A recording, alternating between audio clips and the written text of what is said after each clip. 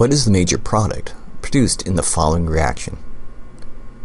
First, draw the chair conformations of the reactant. The conformation on the right has the bromine in the axial position.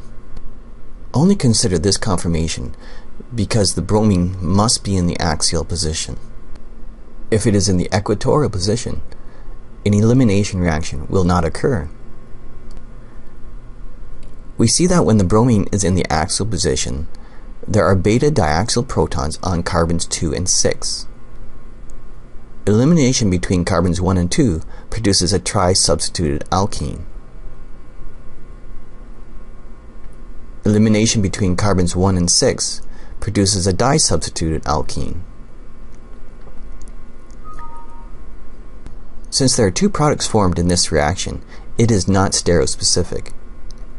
It will be regiospecific because the stability of the alkenes produced are different.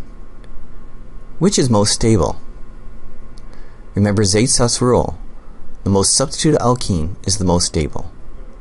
The tri-substituted alkene is the major product.